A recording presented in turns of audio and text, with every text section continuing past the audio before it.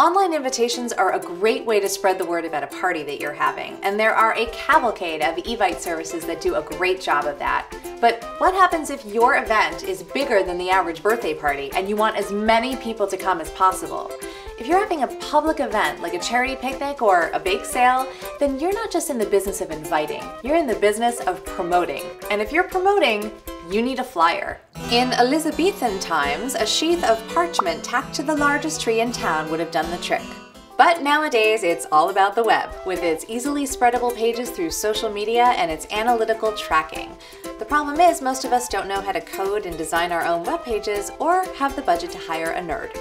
Luckily, there's a brand new site called Smore that in mere minutes lets you create a custom digital flyer for your event and allows you to include all the promotional material necessary to make it really stand out. Smore is currently running in private beta, which means you'll need an invitation to get in for the time being. But don't worry, Digital is hooking you up, so just mention us when you request an invite and you'll cut right to the front of the line. Once you're in, you won't believe how easy it is to make a flyer. Watch this.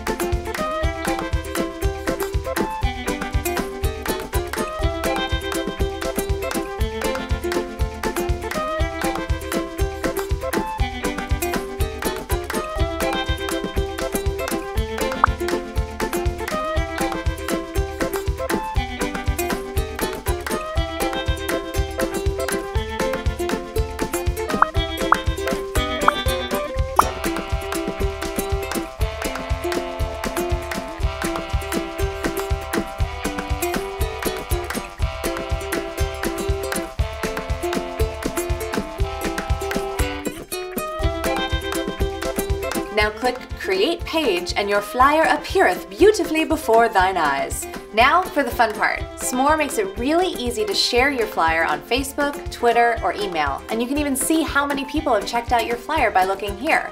Plus, flyers look really great on a mobile phone, which is really important because let's face it, people are going to be checking out your flyer on the go. Smore is fun, fast, and it's basically a little website that you don't have to design, code, or host. Plus, it has great tools for helping you spread the word about your event. Try that with a piece of parchment paper. Now that my virtual flyer is done and shared with the world, methinks I have a little more baking to do. Fare thee well.